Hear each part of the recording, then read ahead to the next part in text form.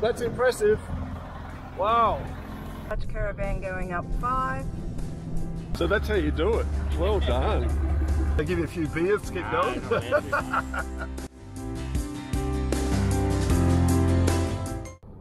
We've just left Neil's Bend and we're heading towards Tumut. We're going to go into the tourist place and book a couple of nights at Blowering Dam. I think there's a couple of different sites there, but I think the Pines might be one to pick. Anyway, we'll check that out when we get there. And also we need to book in for Hobart Beach for a couple of nights, and then we head off to Eden. So stay with us and we might show you some sights and some tourist attractions, and travel along with us, see what happens. So we've been held up here for a while, and if you have a look back there, you'll actually see heaps of cars hold up behind us, and we've just got to wait, and hopefully we get to Tumut soon.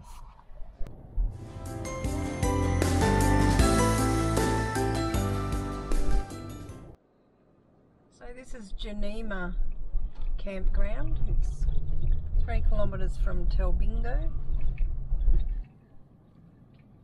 It's sort of in a valley.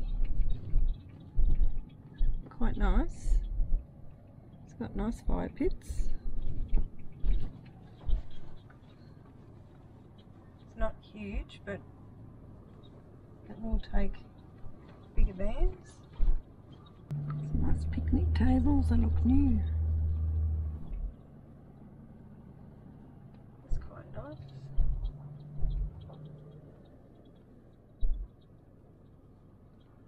This is the little shopping centre in Telbingo.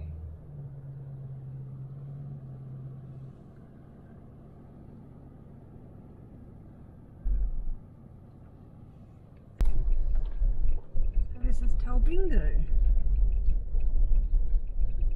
No camping, so this is just a day centre. Yeah, Genema Day Centre. This is Yachting Point Campground. It's quite big. You fit heaps of larger vans in here.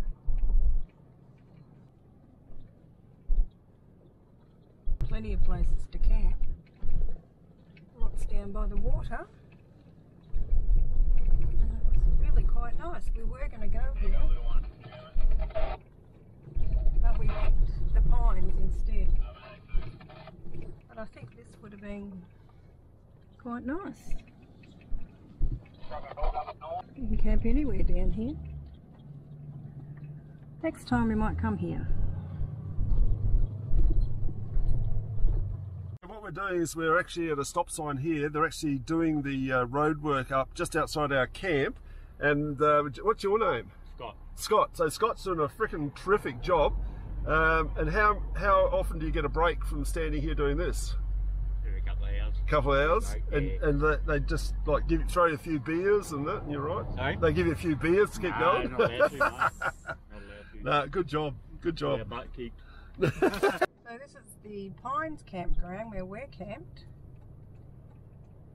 and it's lovely, but it's not as big as the last couple that we showed you. So if you camped over here, go down that hill a bit, but you've got to go on the foreshore to get there, because there's a bit of road work fixing needed here. But we're tucked in just there. But that's about it. There's not a great deal of camps here, so if you've got a big rig, you might want to go to either Yachting Point or Genema Camp. Hi guys, we're actually spending 2 nights at Blowering Dam, which is just southeast of Tumut. There's a lot of information here about fishing, absolutely pristine water. A lot of guys actually put their boats in here and go fishing all day. You can see the dam wall over there. You can actually drive back around and visit the dam. We've got some people swimming over there. There's some good campsites here. It's fairly small, that's us over there. And there's a bit of shade, and it probably needs a little bit of a tidy up. You've got a boat ramp here, which is pretty cool. But the vista and the view is fantastic. Down there, closer to the water, up here we've got toilets. There's some people camping over there. Fairly close to the road up this end, so if you're going to come and stay here, you need to actually go further down, I reckon, to get away from the road noise. So they reckon the Blowering Dam is the fastest water in the world, and the reason for that is they break a lot of records here for land speed or water speed records. So the Bluebird, Donald Campbell's Bluebird back in 1964, and then Ken Warby's Spirit of Australia in 1977. He got to 511.11 kilometres an hour, which is 317.6 miles an hour, and the Bluebird was actually 444. So I tell you what, if you're travelling at that speed, I don't reckon my porter boat would do it, but just imagine them speeding across there, it'd be fantastic. And we met Ryan and Renee. So that's how you do it. Well done.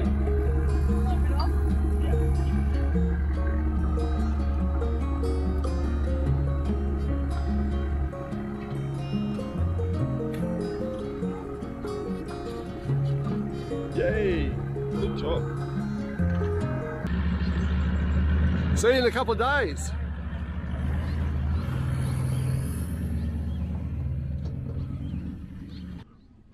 You can actually see where the fires came through probably a couple of years ago. Didn't get there, but you can actually see a fair bit of devastation. And look at this tree here. He's a goer. He is a stayer. And I don't know how often he actually gets dry feet, but he's looking pretty cool. Talking about cool. Oh, that's nice.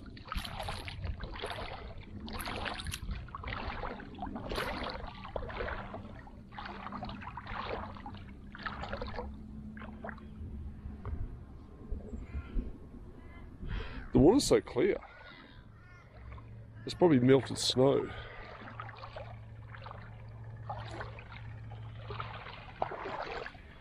Oh, here comes the water tanker. So this guy comes down to fill up because they're doing the roadworks, and I reckon he might even like chuck a rod out if he could. He probably can't, but I'll be out of his way before he actually squashes me.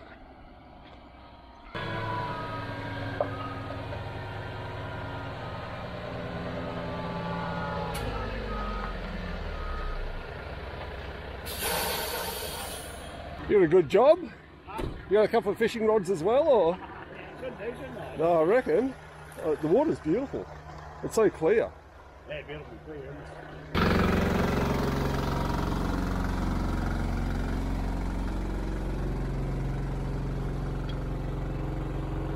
I don't reckon you'll make much of a dent in this. I see what happened over this couple of years now, those two ladies. I said, you've been watching it. Just curiosity, why are you sucking the water out of here? You can see down there it's just about to run over. She goes, yeah. So they got me up here to take some out so it doesn't run over. They just look at it, oh really? And they walked away from about 10 foot and they come back and they said, this is one hell of a dam, you would have taken a lot of loads. I was only joking. Yeah, that's funny. That's really good. And so I noticed. Yep. End to end. So they reckon this is like a battery bank, so they only turn the power on when they have to. Down the bottom there. Yep, and then they actually put it into the grid. Is that how it works? Yep, It yep. does, yeah. And there's a couple of other holding dams and other power stations for. Yep, Tumut Dam and Bega. yep, They can pump it up and down all day. yeah. You go past one day, it's nearly empty, come past that afternoon, it's back full again. Oh wow, Yeah. that's pretty good. They're just building another plant up there now. Big tunnel, obviously all these trucks are running all the gear up and down here. They're drilling the hole from Talbingo Dam. Yep, Lob's Hole it's called. yep. Underground, big tunnel. Oh, wow. 11-metre tunnel. Wow. they're going to run water through it, back and forth. They're going to pump from Bingo Dam to Tantangara Dam. This is like I've done to a hill like that. Yep. Drill through it, and then they can just suck the water and pump it back as they want. Yep. So is that Snowy 3 or Snowy 2 or what's? Yeah, Snowy Hydro 2. Yeah, 2. Yep. That's the one that they're trying to. That's the one they're building now. Yeah, pretty. 7 years work they're building it. Well.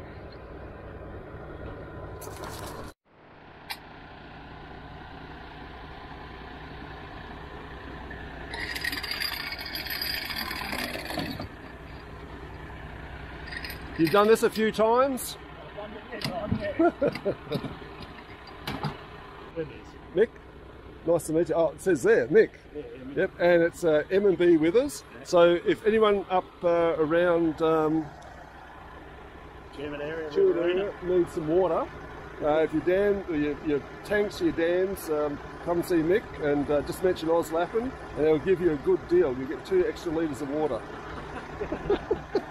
So this is how you have a shower when you actually need to have a shower. Now this is going to be serious.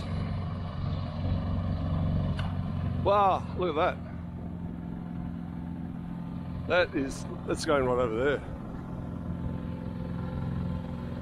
I might just go into that. That's pretty cool.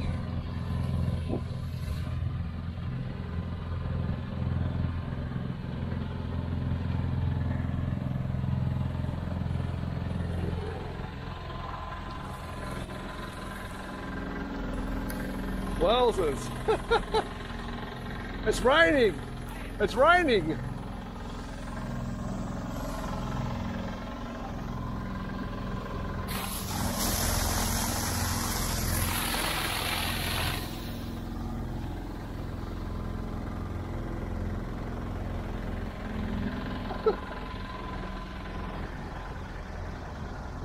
That's impressive. Wow.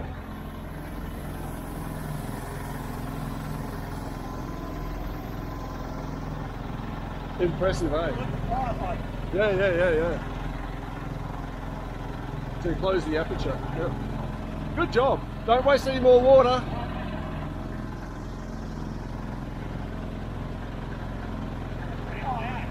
Yeah, look at that.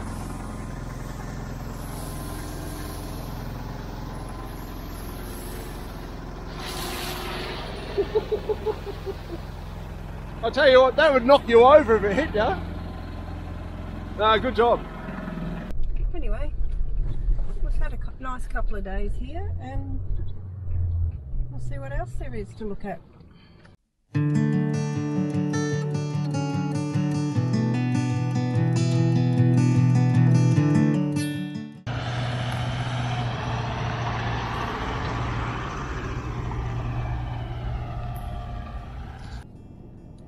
Large caravan going up 5.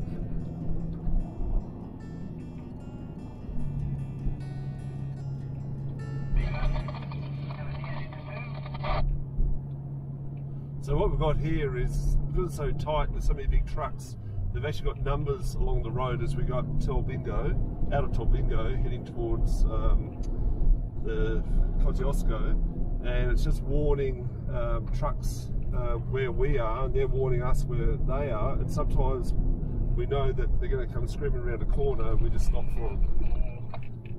Large caravan going up at 6. So we've had lots of roadworks here. We're going over near Kosciuszko on the Stone Mountain Highway, and this is a pretty good looking place here. It's got this boom. It's called a boom gate. Boom gate, not a boom gate. It's not a boon either, it's a boom. A boom gate.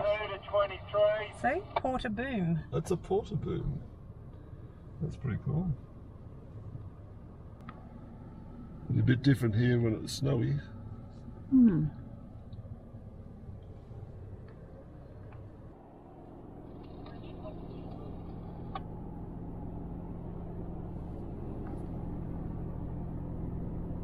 Now we've got some bridge work. Too fast at 41. Oh, it's 40. Thank you. You're welcome. We got the green light for once. But the red light every other road works. It's a head on.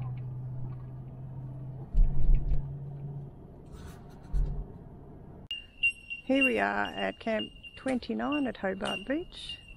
Nice and big. And listen to the bird life. Tucked in here, there's a fire pit. You don't even have to take it off the car. Perfect. Very happy. So check this out, we finally got to the beach after coming across Snowy Mountains Highway, and that was a bit of an effort, but look at this, absolutely fantastic. I'll get my feet wet. You can see the mist.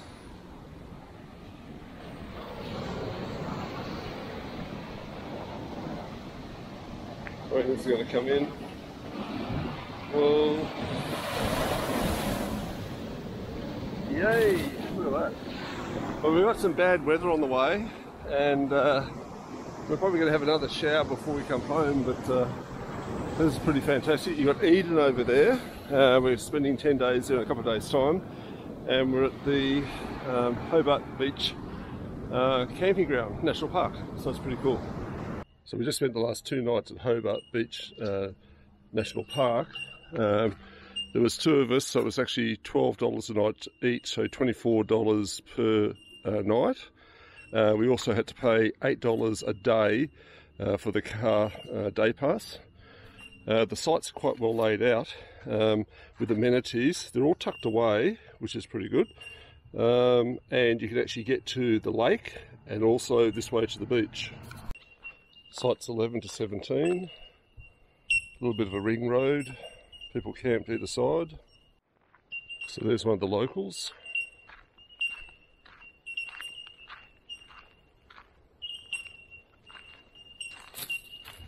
How's it going?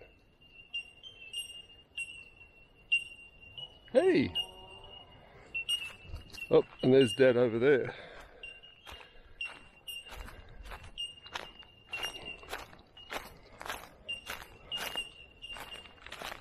How's it going? You're a bit bigger, aren't you? You've got a nice baby. You've got a nice baby. Yep. He's definitely a bigger boy, that one. You got the life? You got the life? So from where we're actually camped over there, we just spin straight around here and we've got the lake. The lake's actually salt. The mouth of the river's open, and I've got it on some good advice that there's prawns here. Unfortunately, the moon hasn't been right to get prawns, but it's quite nice. It goes to a depth of about 4.7 fathoms. It drops right off, and that's actually where you'd find your flatheads sitting. It's quite nice. So it doesn't get much better than this. This is the lake, and there's obviously houses up on the hill here. We've got a couple of wakeboarders over there doing their thing. Some of the guys have actually brought boats in, and they're actually camped in the site, so they must dump their boats somewhere. But that looks pretty good. It's going to be another nice day. Although it's a national park, they do have bins, which is really good. So they've got the recycling as well as the general rubbish. We've got showers here too, hot showers and toilets. So you really get the money that you spend on a night here by using their showers and toilets.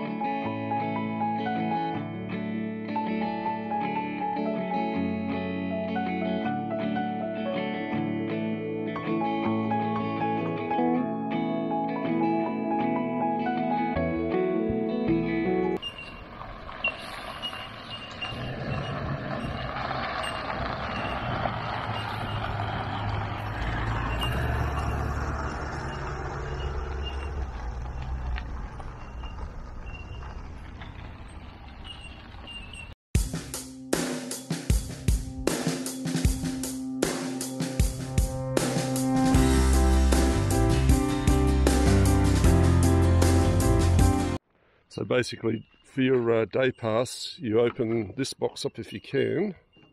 No, you can't.